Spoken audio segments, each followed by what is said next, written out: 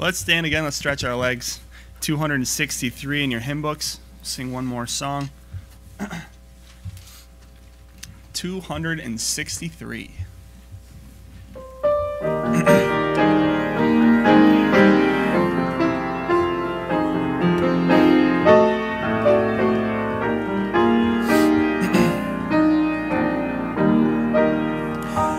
Wounded for me, wounded for me.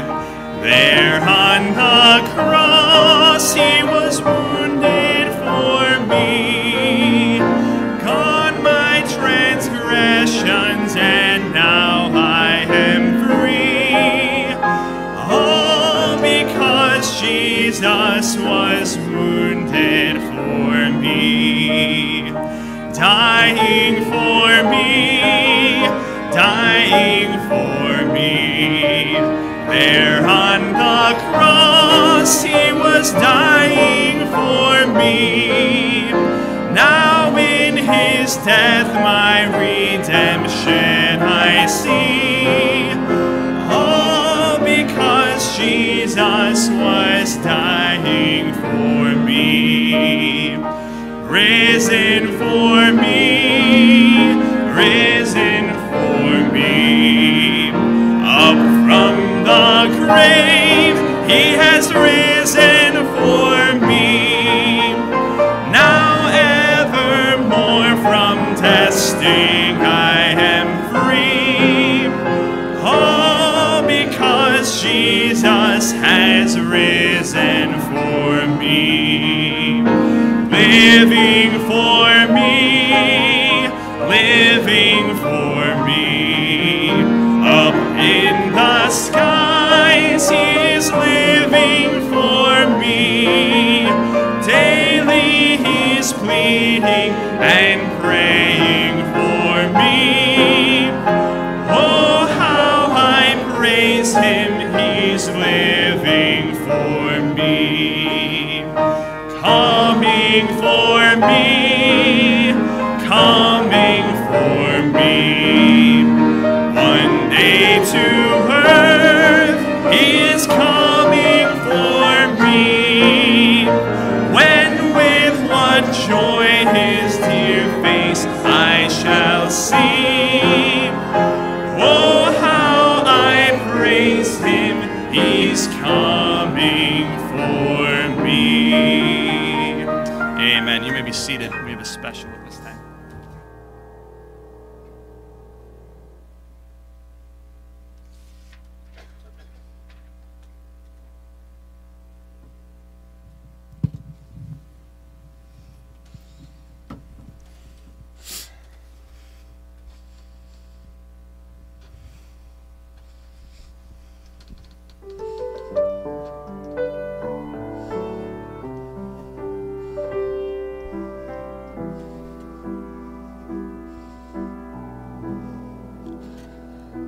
When man sinned in the garden, that sin Jehovah could not condone. The blood shed of animals could not forever our sin atone. But the Son had compassion. He said, Father, I'll be your lamb.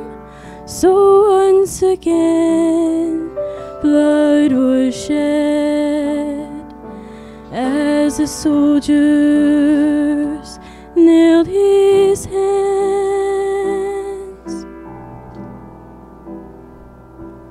It's been 3 days since heaven watched their Prince of Glory die. His followers are in mourning, for in the tomb their Savior lies. But at the grave something is happening, as death screams, I've lost my hope. And angels rise in anticipation, for the Son is coming home. And there he comes, and he's got the blood that he shed on Calvary. And the Father says, well done, my son, this is the last blood I'll ever need. Oh, the blood of Jesus. Oh, the blood of Jesus. Oh, the blood of Jesus. This is the last blood I'll ever need. And there he comes, and he's got the blood that he shed on Calvary. And the Father says, well done, my son, this is the last blood I'll ever need. This is the last blood I'll ever need. I will ever need.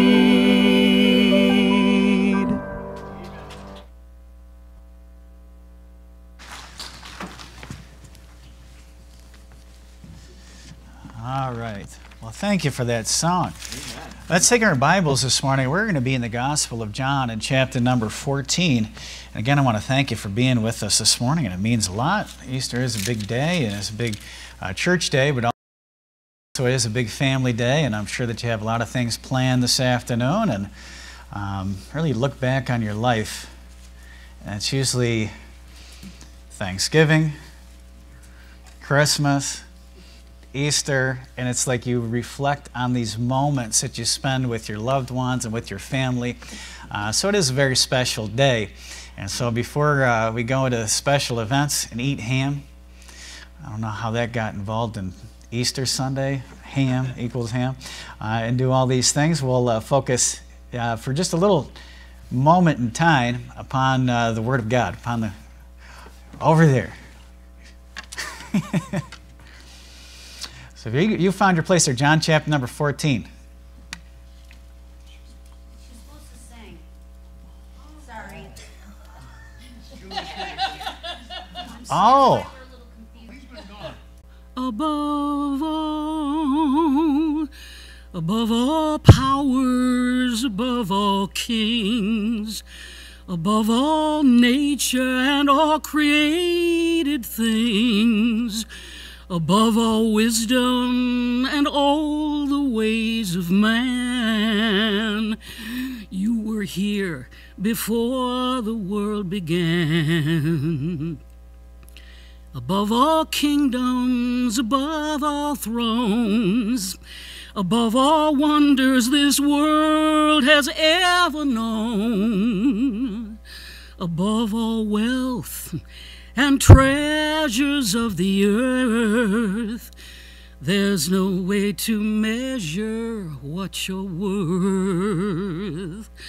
Crucified, laid behind a stone, you live to die, rejected and alone, like a rose that is trampled on the ground. You took the fall.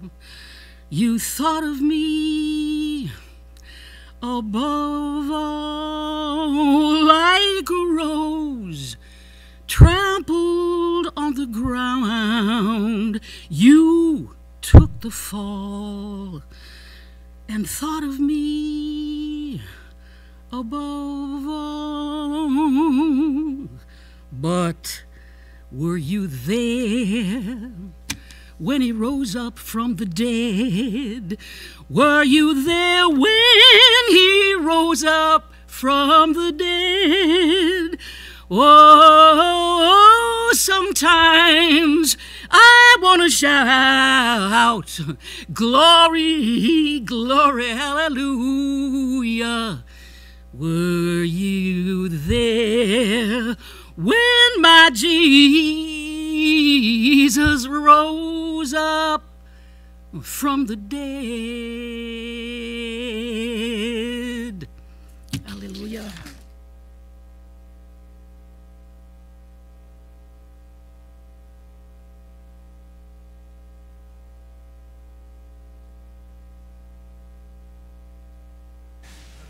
Anybody else want to sing this morning? We're in John 14. Good job, Julie. Thank you for that. And did you write that?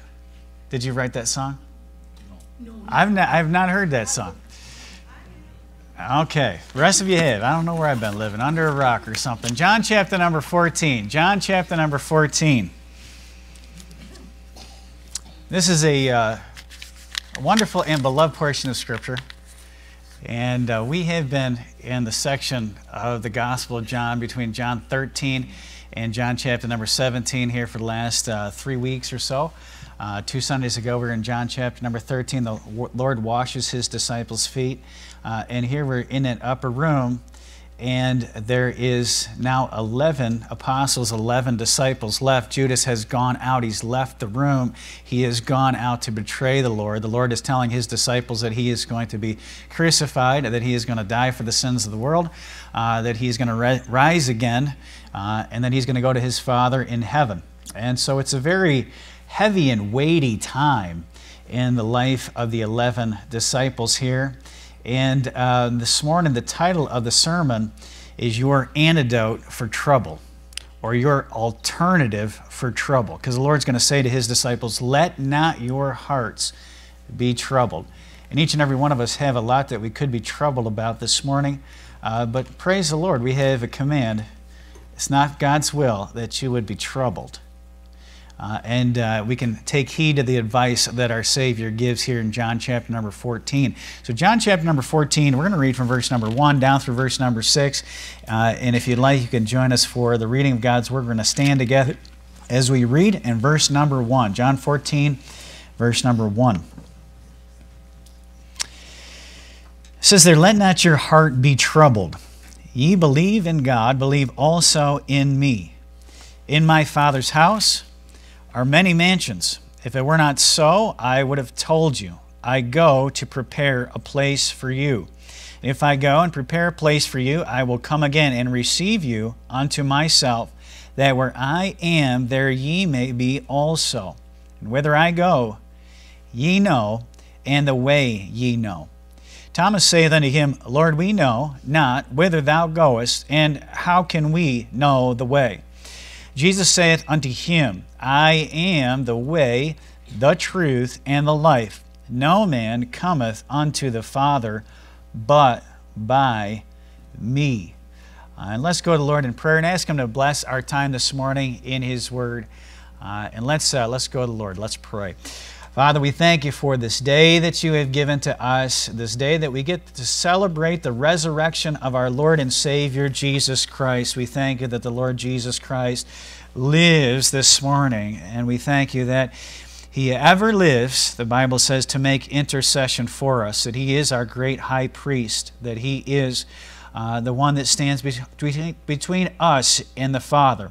We thank you, Lord, for this portion of Scripture we'll look at this morning, this comfort to disciples. Lord, I pray that you'd help us to pull up a chair and hear the Savior's voice there in that upper room, that Last Supper, that last dinner before the crucifixion. And Lord, I pray that you'd help us to cleave to the words of the Savior. Lord, help us to hear them and understand them, and help us to receive the words that you say into our hearts this morning. We pray these things in Jesus' name. Amen and amen. You may be seated. So Christ said, let not your hearts be troubled.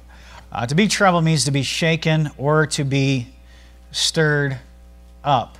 Now at the close of John 13, right before John 14, the Lord did tell Peter, and he was the leader of the group, the outspoken fella, the disciple with the foot-shaped mouth. He's he is told by the Lord.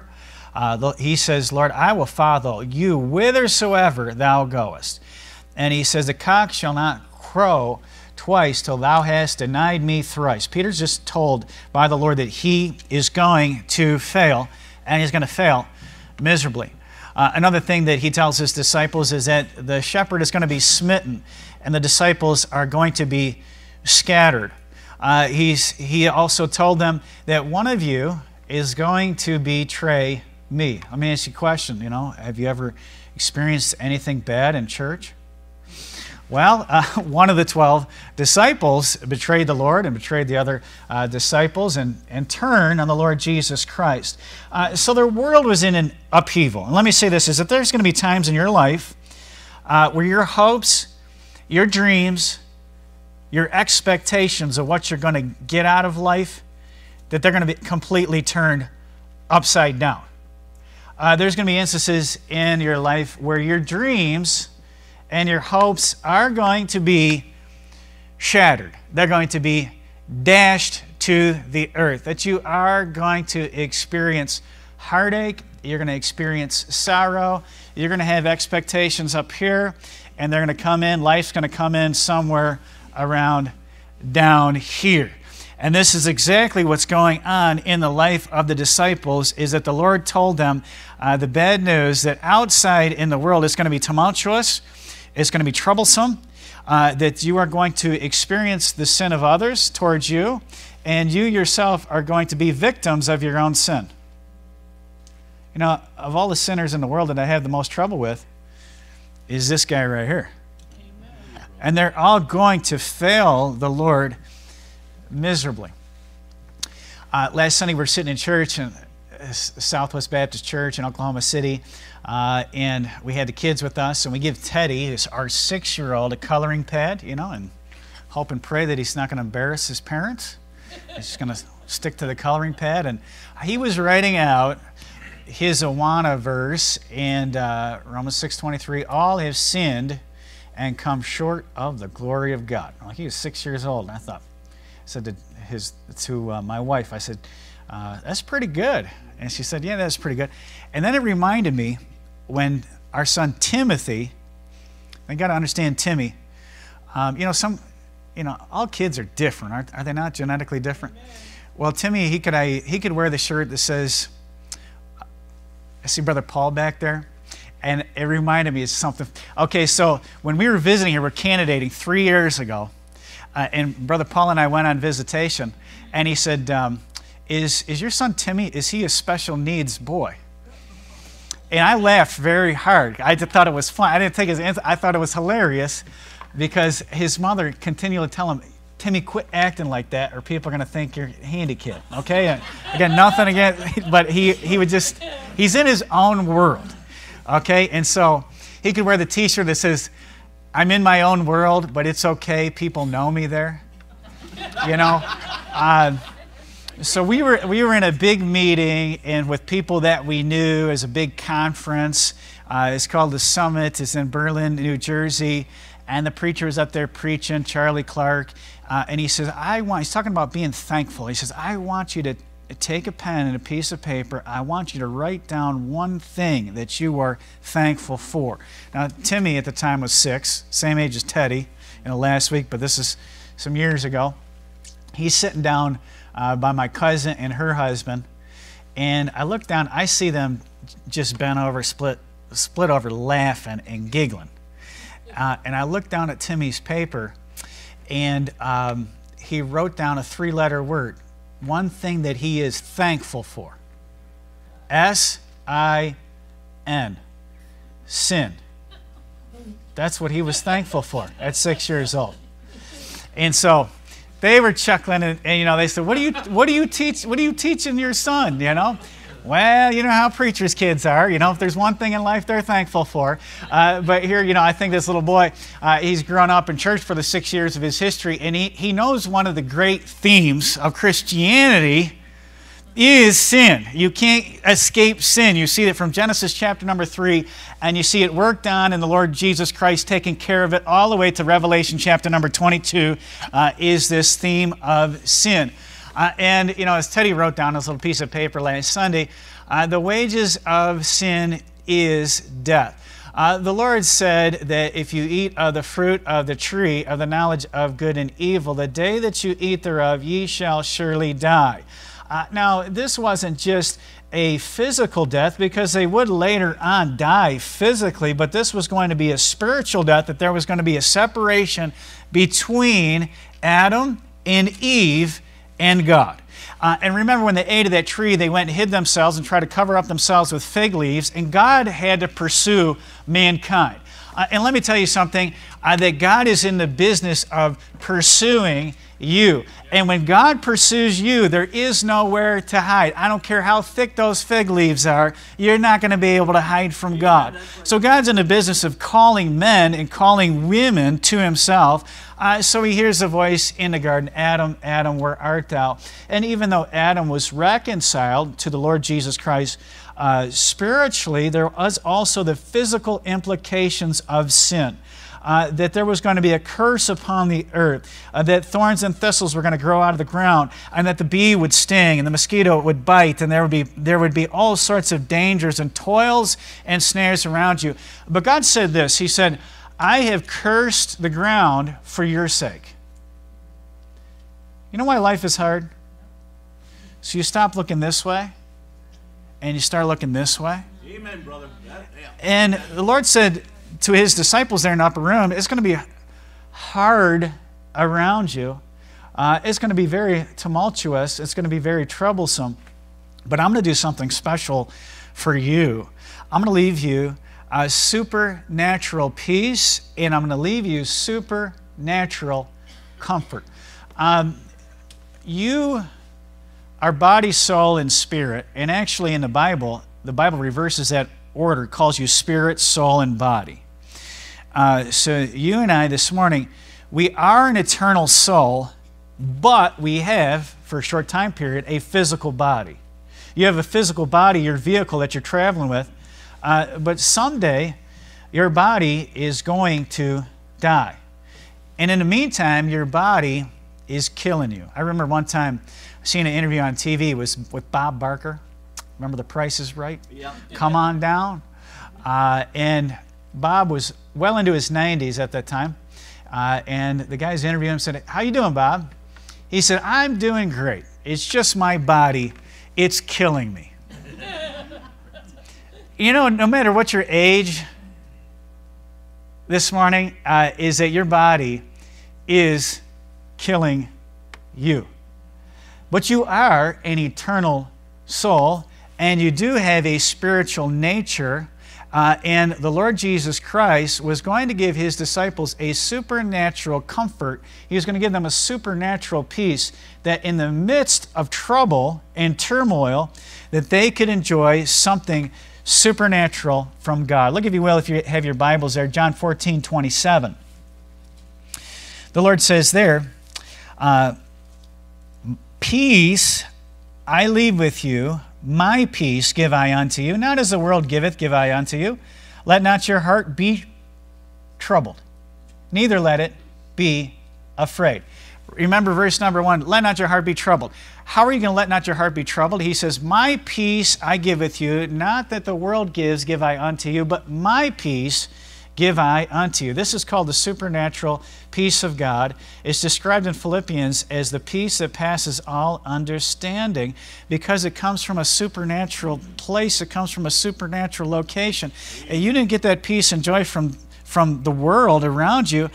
You got it from heaven above. Another thing the Lord said that he was going to give them is another comforter. When the Lord was with them, the Bible says in John chapter number 1 that the Lord Jesus Christ, we beheld his glory as of the only begotten of the Father, full of grace and truth, that God himself was tabernacled. He was clothed in flesh, and he dwelt among men.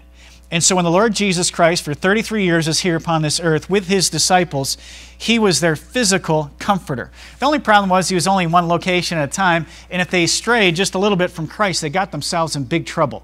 But the Lord had a plan that when he was going to die on the cross for sins, he was going to be buried, he was going to rise again, he was going to go to his Father, that he was going to send down from heaven, he was going to send down his Holy Spirit, his comforter, and his Spirit, the Lord Jesus Christ's Spirit, he that is with you will be in you. That the Lord Jesus Christ is going to be inside of you, and he is going to be the comforter. Look, if you will, to verse number 26. He says, "But the Comforter, which is the Holy Ghost, whom the Father will send in my name, he shall teach you all things, and bring all things to your remembrance whatsoever I have said unto you." So the Lord said to Nicodemus in John chapter number 3, he said, "Except a man be born again, he shall not see the kingdom of God." Nicodemus said, "How can a man be born again when he is old? Can he enter into his mother's womb the second time?" And the Lord corrects him, says, "No, that which is born of the flesh is flesh, but that which is born of the Spirit is spirit. Marvel not that I say unto you, you must be born again." You have to have a spiritual awakening, that you have to be born again by the Spirit of God. And if you are, the Lord Jesus Christ himself comes inside of you by his Holy Spirit. That's what we call receiving Christ. Now we know technically that Christ rose again, and bodily he's at the right hand of the throne of Jesus, and you can call upon him at any moment and receive him as your Savior. So physical location is up there, but spiritual location is everywhere. So I heard about an atheist teacher who's trying to confuse young Johnny as a believer. He said, "Johnny, let me ask you a question. How big is God anyway?" He said, "Well, I know that God's big enough to fill up the whole world, and that he's small enough to live in my heart." You know, that's good theology. Yes, right.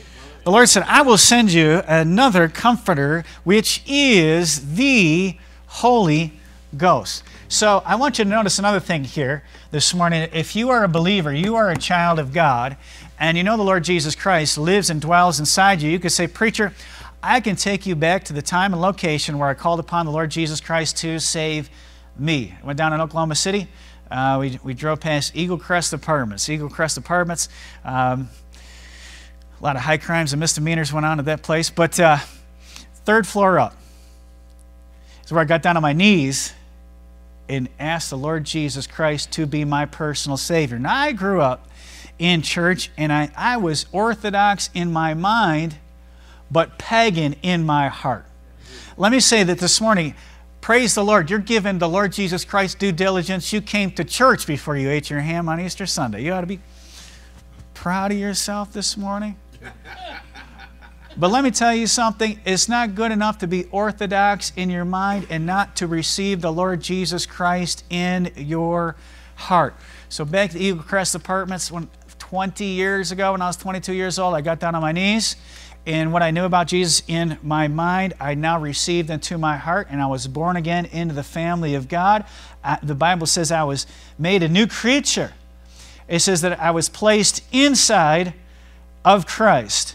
And so if any man be in Christ, he's a new creature. Now, I still struggle with the flesh, the body, but that spiritual man, that spiritual nature in me is perfect as the Lord Jesus Christ. It's where the Holy Ghost dwells. And so here the Lord says to his disciples who know him, he says, "Let not your heart be troubled." And he said, "Neither let it be afraid." Now look at verse number 1 again. "Let not your heart be troubled." He said, "Believe in God, believe also in me." The alternative to trouble for the disciples, and the alternative for trouble for everyone who ever breathed there, is you're either going to have trouble in this world because of the sin of others and the sin of yourself, or you are going to believe in God. You know what the job of the preacher is? Number one, to preach the word, but the Bible says faith cometh by hearing, and hearing by the word of God. all I'm supposed to do is to proclaim this book and tell people to believe in God. That's the whole job. That's all that I have to do. And so the Lord says to his disciples, he says, believe in God, believe also in me. I want you to notice three things that the Lord said to believe in, and this is going to be the comfort for your soul. Number one was going to be believing in a place. Believing in a place. I remember when I was a young man and going on vacation, and my mom, we would be there for about 2 days, and she would say, I can't wait to get home. Remember Dorothy of Kansas? There's no place like home. And, you know, there's something nice about being home in your dwelling where you know the people, you know the places, you know where everything is at. There's something comfortable about being home.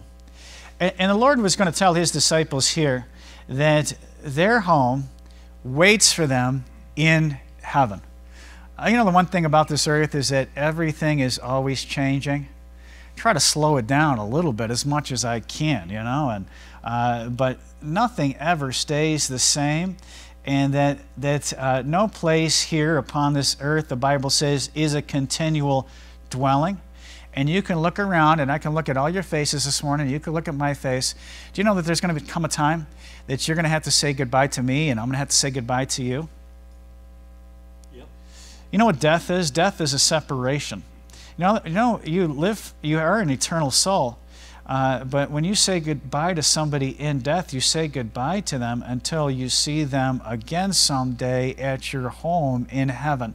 And so the Lord says, let not your heart be troubled. Believe in God, believe also in me. And he says this, in my Father's house are many mansions. He said, there is a place of comfort. The Bible talks about that we desire a better country. You know, there's coming a time for the believer that they're going to go to a place where sin no longer exists. You know, when you go to heaven, you're not going to have to lock your doors. That can be nice. I know Webster's a place worth living, but where life is worth living, and if you don't live in Webster, the other side of the coin, life is not worth living, right? So if you live in Webster, life is worth living. But we still lock our doors, don't we, if we live in Webster? And there's still crime, and there's still sin, and we still have to put up with our own sin. You know how many times I have to ask myself, did I do the right thing? And a lot of times the answer is no. Okay? But you don't want to get to heaven. The Bible says, I will be like him, for I will see him as he is. I will never have to second-guess myself, because that sin nature is going to be removed from me, and your sin nature is going to be removed from you, and we can bear our hearts and bear our souls to one another, and we can love each other with a perfect, godly, heavenly love. And this is why the Apostle Paul said, I have a desire to depart and be with Christ, which is, it says, far better. A lot of times we talk about heaven at a funeral like it's some pie in the sky place. Well, they went to a better place. The Bible says it's far better. And the Bible says that inside the heart of a believer there is a longing for heaven, and there is a longing for our salvation to come to wit. That means come to completion. That you and I, if you're born again by the Spirit of God, you've been given the Holy Spirit, which is a third part of your nature. That's just your down payment. But someday, your soul is going to be reconciled to God himself. Amen. There'll be absolutely nothing between your soul and the Savior. You're going to see Jehovah. I want you to notice here that heaven is going to be so wonderful, because heaven is a place of relationships. Let me tell you, the greatest thing that God ever gives you in this life, so enjoy today, because the greatest thing that God ever gives you in this life is, besides himself, other people. You know, when you're laying on your back and looking at the bright lights and you're breathing your last, you're not going to say, man, I wish I worked more overtime. Wish I took the second job.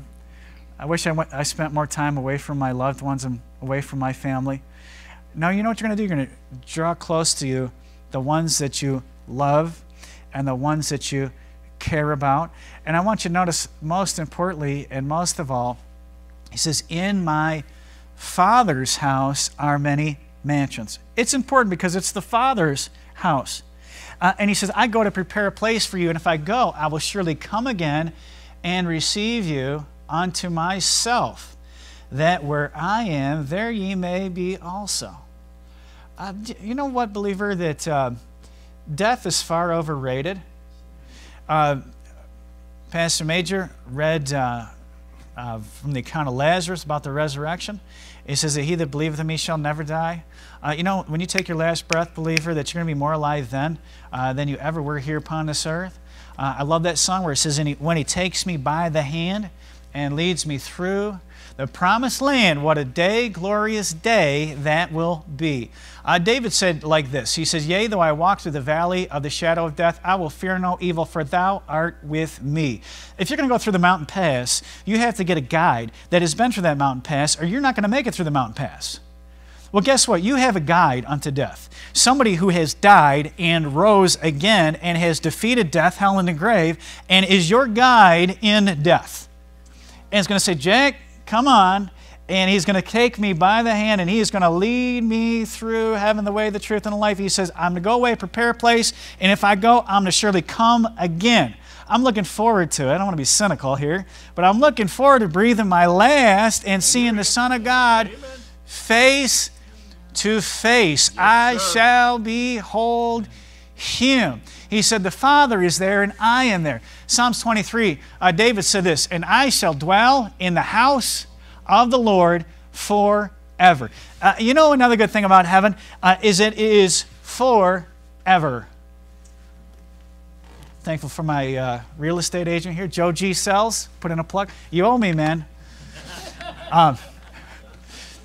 He asked Julie and I, when he's selling us the house, he said, is this your forever home? You remember that? You probably say that every time, right? He just wanted to make sure we're happy, and I appreciate that. And I smiled and said, yeah, sure. But you know what? There ain't no forever home here. My forever home is up there. And someday I'm going to my forever home. And you know what? You know, as a father, I want to make sure as a husband that my wife is going to the same forever home, and I want to make sure that my children are going to that forever home. And someday there's going to be no more separation forever for all those that are there. So he said, let not your heart be troubled. Why? Because you can believe in a place. Because heaven is real. And heaven is every bit as real as 48 South Estate Drive, Webster, New York, the place that you're at right now. It is every bit as real, and perhaps even more real than this place right here, because it is an eternal dwelling place, an eternal home. It's a place of relationships. And then secondly, he said, believe in a person. He said, believe in God, believe also in me. Now Philip's going to say, Jesus, you can read this later, this afternoon, after you eat your ham, before you fall asleep. Philip says, show us the Father, and it suffices to us. Jesus said, Philip, if you see me, you have seen the Father. All you need to know about God is seen in the Lord Jesus Christ. He is the Word. He is the expression of the Father. So he says, believe in God, believe also in me. Jesus prepared this place. You know, it says in Hebrews that all things are redeemed by His blood. He's brought all things to Himself. The Bible says this, without the shedding of blood, there's no remission of sins. You see, as soon as the fall of mankind, mankind understood this. Adam and Eve understood this right there when they had sinned, that the innocent had to die for the guilty. That right there that God sacrificed an animal and clothed them in the animal skins, and they knew that this something innocent was going to have to die for that which was guilty. Let me tell you, there is great, exceeding wickedness in our sin. Here's the reason why. We have a righteous and holy God, which we have violated and which we have sinned against. If you took out, I don't have my car key, but you can pretend you see it, right? If I took out my car key and scratched a rock with it, just a plain old stone, there'd be no violation, right? If I went out there and, who's got an old clunker this morning? Okay. Went out there to Evelyn's car, scratched that car. She'd be a little upset, but she'd say, well, Not like you ruined my paint job, right? Made it took off some rust. It's a little bit of a violation there. Now, if I went to a Ferrari, $250,000 car, and took that key and walked all the way down the Ferrari and scratched that car, that'd be a little bit different of a crime, would it not? You know that I might go to jail for that crime? Because that is a multi-thousand-dollar violation of property. You know, with your sin, you know who you sinned against? A righteous and holy God. Amen. The Bible says the wages of sin is death. Death and hell, separation from God for eternity. And let me tell you something about the Lord Jesus Christ. He has a threefold office: prophet, priest, and king. And here's what he did. When he came, he revealed unto us the Father. Everything we need to know about God is revealed to us in Jesus, that he was the revelation of God. So he came, and when he spoke, he's speaking the words of God. He was come from God and spoke for God on God's behalf. He was the prophet. Then also, he is the priest. He offered up himself once for sacrifice for sins. Remember that John the Baptist, his cousin, says, behold the Lamb of God which takes away the sin of the world. Remember when he died, the sacrificial system, these were all types, shadows, and figures of him which is to come. That the veil in the temple was ripped from top to bottom. The way into the Holy of Holies is open through Jesus Christ because he was the perfect sacrifice for sins. The Bible says he took his own blood and offered up himself once, sacrifice for sins, there on the mercy seat in heaven. And then he did this, which no priest ever did in the Old Testament. He sat down because you know why? His work was done. It is finished. Remember on the cross? It is finished. And so the way into the holy place is made by Jesus Christ. Now, he does have another office. It's called King. He is the judge of all of the earth. A lot of people say, well, I don't know about that Old Testament God. I mean, he's just really mean. I would say, do you ever read Revelation? Yeah.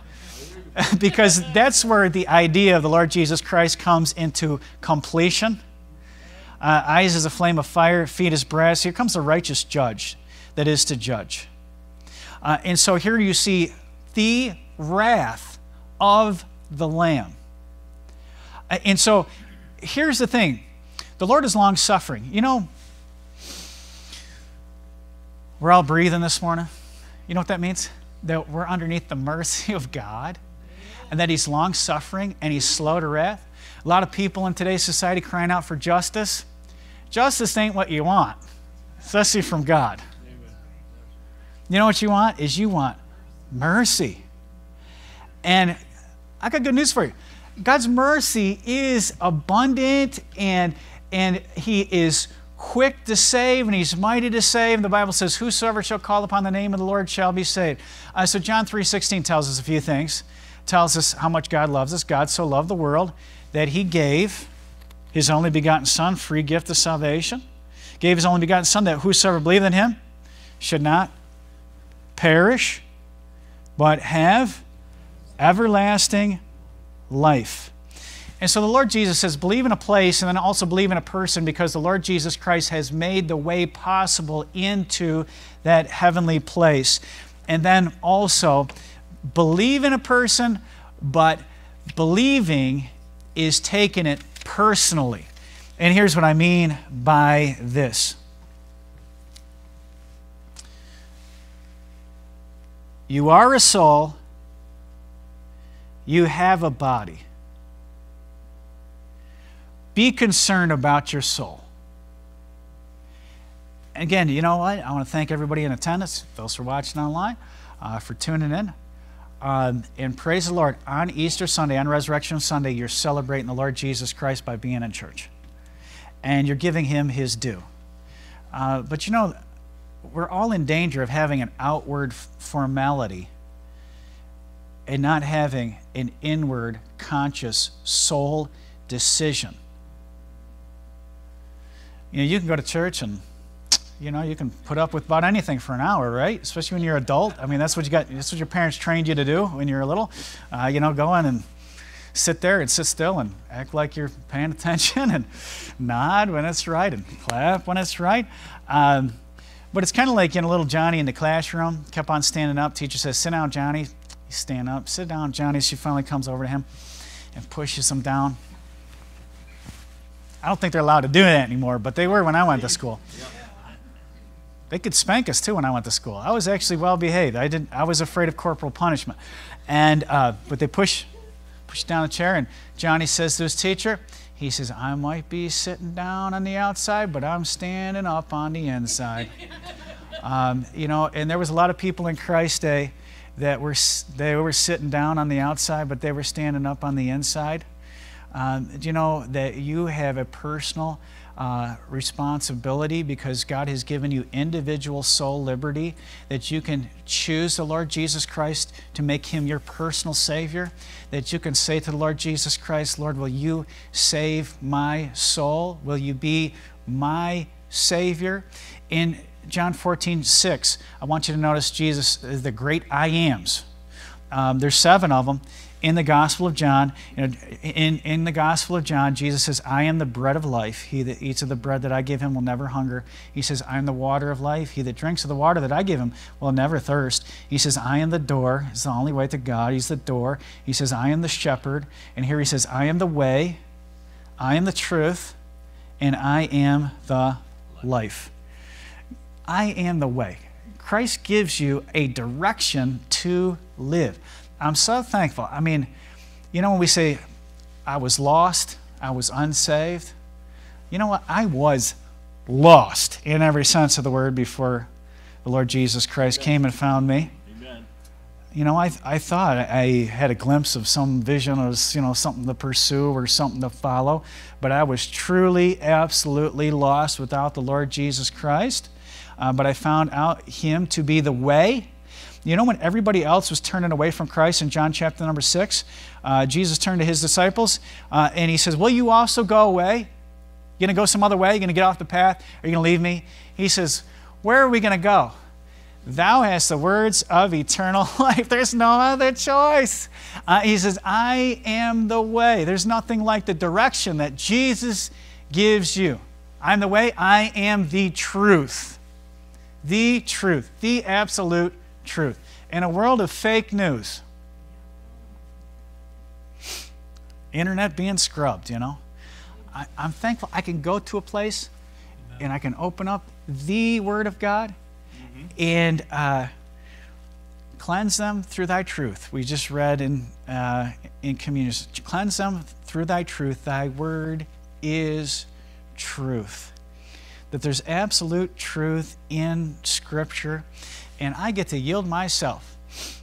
I don't choose what is my truth.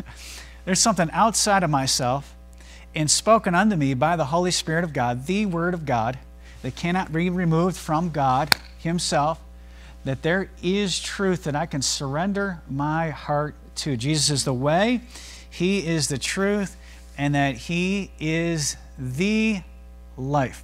There's only 2 groups of people in the Bible. I've spoken about this. John talks about it twice. John 3:36, it says, he that hath the Son hath life. And he that hath not the Son hath not life, and the wrath of God abides upon him. There's not Baptists and Episcopalians and Roman Catholics and Muslims, and that's not how God looks at people. Here's how God looks at people in His economy. He that has the Son, you either possess the Son, you've received the Son as your Savior, and you have life, or you do not have the Son, and you do not have life. John talks about this in 1 John chapter number 5 as well. He says, he that hath the Son hath life, and he that has not the Son of God has not life. Let me ask you this question this morning in closing. Under the sound of my voice, is your heart troubled? You know what the antidote is? Believe in Christ. The alternative to trouble is Christ. Let me ask you a question. Do you know for sure that if you were to die that you'd go to heaven? Yes. The Lord said this, all have sinned and come short of the glory of God. The wages of sin is death. You know, the Lord Jesus, He talked about heaven, and He's encouraging us to go there, to believe in Him, to go there. But you know, the Lord Jesus Christ preached about hell more than any other person in the entire Bible. You know why? Is that He never wanted anyone ever to go there. It says in Romans 10:13, it says, "Whosoever shall call upon the name of the Lord shall be saved." Let me ask you, let's draw a circle around ourselves this morning. All we see is ourselves. Then inside that circle there's the Lord Jesus Christ. And could we say to the Lord Jesus Christ, Lord Jesus, please be my Savior. I trust in you as the way, the truth, and the life. I trust in you to take me to heaven when I die. I trust in you to be my Savior. I'm not trusting in myself. I'm not trusting in this church. I'm not trusting in anything I've ever done. I'm trusting in you and you only as my Savior. Let me ask you a question. If you could say that to the Lord Jesus Christ in your heart and in your life, I'm going to lead everybody who would like to pray and ask Jesus Christ as to be their Savior in a prayer here in a minute. We're going to have heads bowed and eyes closed. I'll pray for you. And if you'd like to pray and ask Jesus as your Savior, I'll give you the opportunity to do so. Okay, so let's go to Lord in prayer. Lord, we thank you for your word. We thank you that you have provided comfort for us. Lord, I pray that you would just bless everybody underneath the sound of my voice. And those who are watching online, I pray that you'd bless them as well. And Lord, I pray that you would be with those here this morning that do not know you as Savior, that they'd like to pray and receive Christ. I pray that you'd bless them as they pray. And with heads bowed and eyes, thank you so much for watching our services today. We hope you enjoyed them very much. We'd appreciate it if you liked and subscribed to this channel. Also, we'd love to hear from you. If you can email us at mylbbc@gmail.com. We're going to send you this book. It's called Done, What Most Religions Do Not Teach You About the Bible. It tells you how you can have a personal relationship with the Lord Jesus Christ. Also, if you'd like to find out more about our church and our church family, you can visit us at lbbc.info. God bless you. Thank you for watching this video. Have a good day.